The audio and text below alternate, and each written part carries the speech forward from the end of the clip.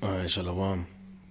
First and foremost, I want to give all praise, honor, and glory be to Yahweh, Ba'ashem Yahushai, Ba'ashem Rakakodash, double honors to the apostles and the elders of Great Millstone that rule well, and blessings to the hopeful elect, teaching this word in all sincerity and truth, in the hopes that we may edify and feed the lambs of Yahushai, especially in these last days.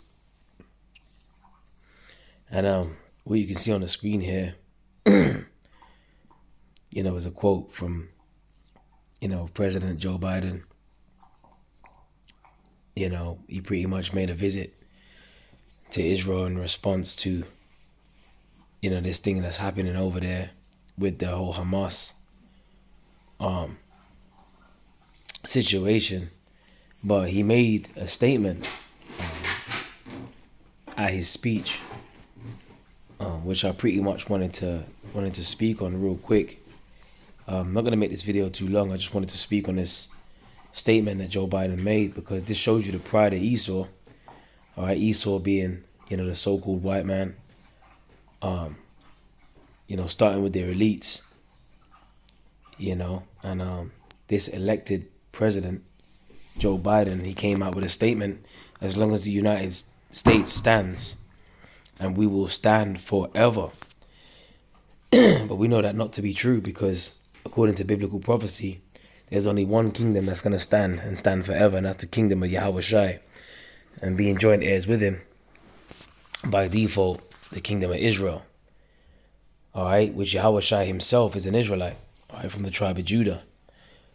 And the first thing, when I saw this, the spirit just jumped on me. I said, look, you got to do a lesson on this, because that shows you the pride of Esau. So what I want to do is just to tackle that statement that Joe Biden made, and show you that how that statement is false according to the biblical scriptures, especially when you go to Psalms 49 and 11. All right, where it says their inward thought is that their houses shall continue forever. Right? And their dwelling places unto all generations, and they call their lands after their own names. Now, yeah, that may be their inward thought, but what's the reality? The reality is that they're not going to stand forever, because all the previous kingdoms, even when you look at when you go to the book of Daniel, the 2nd chapter, it speaks about these previous kingdoms. Okay, whether you're dealing with the head of gold, the breastplate of silver, the bronze or brass. Okay, and then you go all the way down to the time that we're living in now, part iron and part clay, at the feet of the statue, with the partly strong and partly broken, which represents how this kingdom is divided. All right, and this man's kingdom is definitely divided in these last days, and they're definitely going down, because it's biblical prophecy. All right, but I'm going to go straight to the point here. This is Daniel chapter 2, but the point is, all previous kingdoms that have been before this one have risen to a certain point, but guess what? They've had a certain point to fall, and it's not going to be no different with this kingdom, because Daniel 2 and 44 proves it. It says, and in the days of these kings shall the God of heaven set up a kingdom which shall never be destroyed. And that's not talking about America. All right, so sorry to burst your bubble, but that ain't talking about your United States of America. Okay. It says, and the kingdom, it says, which shall never be destroyed, and the kingdom shall not be left to other people, but it shall break in pieces and consume all these kingdoms, and it shall stand forever. Now that kingdom is going to be the kingdom, Yahushai's kingdom, and by default, the kingdom of Israel, because we're going to be joint heirs with Yahushai. In fact, let's get Romans 8 and 16. All right, or is it 17? All right. All right, this is Romans 8 and 17. It says, and if children, then heirs of Yahweh, and joint heirs with Yahushai, if so be that we suffer with him, that we may be also glorified together. So there's going to come a time where we're going to be joint heirs with Yahushai, man. That's why the Lord said, he promised us, he said, look, he that overcometh and keepeth my works unto the end. What's that? Revelation 2:25.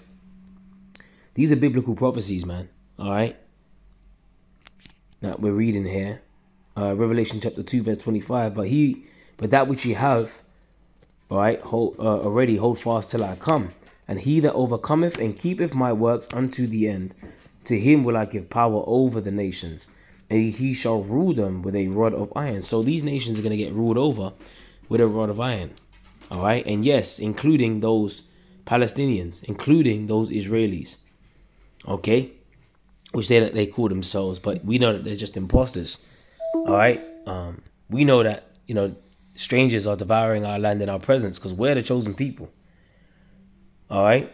Like the scripture says in Hosea 1:10, you know, in the land where it said, "Ye are not the children, you know, you are not the sons of the living power." There shall it be said, "Ye are the sons of the." In fact, let me get it because I don't want to butcher the scripture. Hosea chapter 1, verse 10. It said, "Yet shall the number of the sons of Israel be as the sand of the sea, which cannot be measured nor numbered. And it shall come to pass in that place where it was said unto them, Ye are not my people. There shall it be said unto them, Ye are the sons of the living power." So we are, all right? And we're, you know, this truth came out of America, man. Okay? Elder Abba Bivens, you know, late 60s into the early 70s. This truth done sprung up, all right? And there it's being said that we are the sons of the living power. All right, so you see the apostles and the elders carrying on the tradition, teaching the true doctrine that we are the chosen people, and these curses that stick upon our people are for a sign that we are the chosen people. And there in the land of America, out of that land, it's being said that we are the sons of the living power. So we are the princes of the power. We are the chosen people, and that can't be denied because the curses bear witness to who we are as the chosen people. When you read the curses in Deuteronomy 28:15 on down, okay? So we got to endure this and overcome and keep the works of the Lord to the end, right? The Lord said back in Revelation 2:26, "And he that keepeth my works unto the end, to him will I give power over the nations, and he shall rule them with a rod of iron. As the vessels of a potter shall they be broken to shivers, even as I received of my Father." So what's the Lord coming back to do when he comes back? When you read Revelation 19, Revelation 19, many other scriptures, Revelation 1:7, Psalms 110 and verse 5, you know, the Lord's going to strike through kings in the day of his wrath.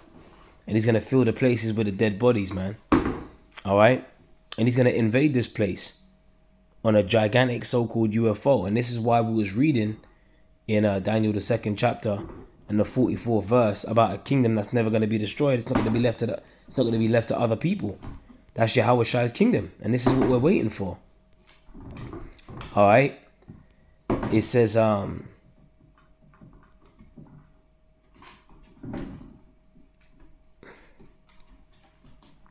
verse 45 in Daniel 2. It says, "For as much as thou sawest that the stone was cut out of the mountain without hands," all right, because, you know, the ship that Yahweh Shai is going to come back on is going to be so big, it's going to look like a giant mountain. All right, and Ezra's described that. When you read the book of 2nd Ezra, the 13th chapter, it spoke about Yahweh Shai coming back on a gigantic ship. All right, but Ezra couldn't even see, you know, the end of it. It was so big. It looked like a giant mountain. All right.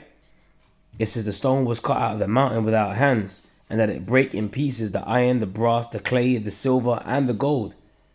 So Yahweh Shai is going to take down all these nations, taking them all out. All right, this is the real great reset that we're reading about right here in Daniel 2:45. All right, it says, "And the great and the gold and the," it says, "the great God have made known unto the king what shall come to pass hereafter, and the dream is certain, and the interpretation thereof sure." So this is a certainty to happen, and that's why the prophet Habakkuk, he said in Habakkuk 2:3, "For the vision is yet for an appointed time, but at the end it shall speak and not lie. Though it tarry, wait for it, because it will surely come, it will not tarry." And it don't matter how proud Esau is, their pride is not going to stop the fact these prophecies are going to come to pass. The vision are these prophecies, and they're set for an appointed time. So all these previous kingdoms, whether you're dealing with the Babylonians, the Medo-Persians, the Greeks, all right, the first leg of the Roman Empire, they all had their time to rule, and they all came crashing down. All right, but here it is. You got this proud devil, you know, taken to the podium, and is saying out of his own mouth, as long as the United States stands and we will stand forever, that is a false statement. All right, that is a false statement according to biblical prophecy, and they are not going to stand forever. Even though their inward thought is that they are going to continue forever, that's not the case. And that just shows you the level of the pride of Esau. Now, I did mention earlier about, the late 60s and that, when this truth, came out. Pretty much that ties into Obadiah 1. All right, dealing with the pride of Esau and also the downfall of Esau as well, which you can find in Obadiah 1. And I'm going to start from verse 3. It says, the pride of thine heart, which the Hebrew word for heart is love, which means the mind, right? The pride of thy mind have deceived thee, thou that dwellest in the clefts of the rock. All right, because Esau, he's right at home. What he's done with the earth, right? He's just turned it into a giant cave. All right, all these buildings, these skyscrapers. All right, he says whose habitation is high, right? They like these high-rise buildings. They like these condos. They like these giant caves that they built on the earth. Okay, and even that, whose habitation is high. That's a high mindset. It's like, you're pretty much proud. All right, that saith in his heart, who shall bring me down to the ground? And this is what Biden's saying. He's saying that the United States will stand forever. That's the mindset of Esau. Who shall bring us down to the ground? We're going to stand forever, right? That's boasting in themselves.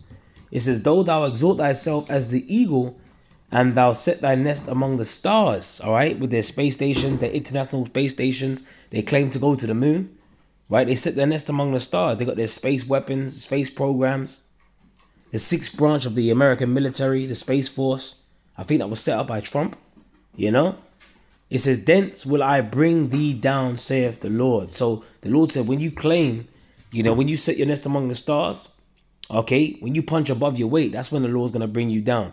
And they claim to go to the moon in late 60s, like 1969, specifically when this truth, the time period of when this truth came out. Okay. And that's when you had that song, Poor Me the Israelites, that by Desmond Dekker, that pretty much became a big hit, So that's no coincidence. Poor Me the Israelites. And this truth started coming out 1969, 1970, man. All right. So this devil is going down. So he's pretty much on borrowed time right now. And I like to go to Revelation 11 and 11 after that precept, because it speaks about the 3 days and a half. All right. This is Revelation 11 and 11. And after 3 days and a half, the spirit of life from the Most High Yahweh entered into them, and they stood upon their feet. Right? And that 3 days and a half represents 350 years, being 1619 to 1969, when this truth started springing up in 1969. And great fear fell upon them which saw them. So they're in great fear right now. All right? So over there, you see them messing around with them Palestinians and that and whatever. Really, their main target is you Israelites, you Jakes, especially you Jakes that know the truth. All right? Especially us, because we're teaching the truth. We're teaching that Esau's kingdom is going to go down.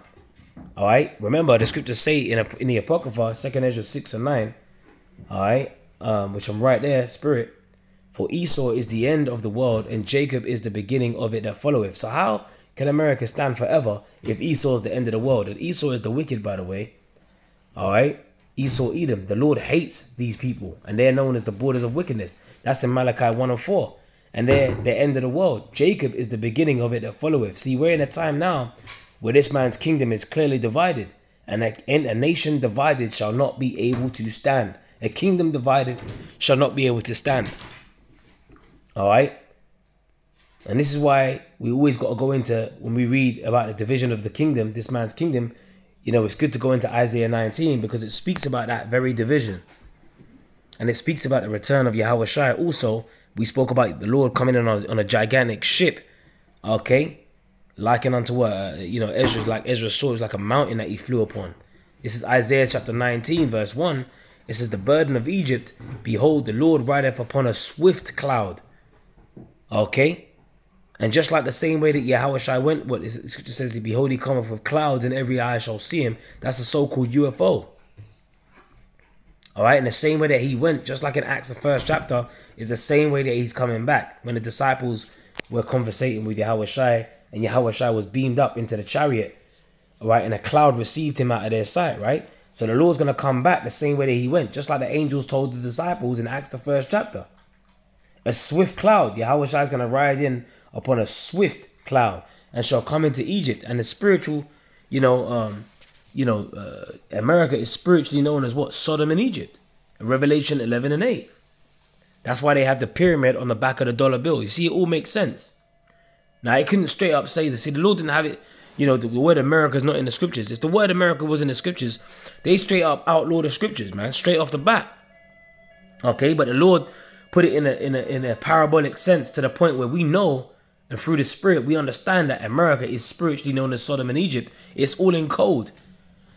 That's why when Yahweh Shai was asked by the disciples in Matthew 13, why speakest thou unto them in parables? He said, because it is given unto you to know the mysteries of the kingdom of heaven, but to them it's not given. So this is a part of the mysteries.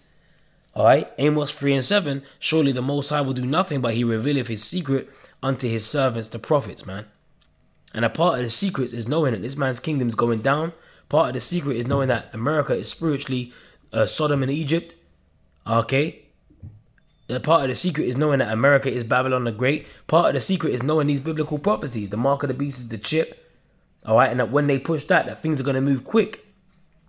Part of the secret is knowing about World War III is about to take place. And that's why you see tensions over there in the Middle East. That's a part of the secrets. And if you don't understand these things, then guess what? You're asleep. The Lord has poured upon you the spirit of deep sleep. The Apostle Paul said in Romans 11 and 7, let's get that.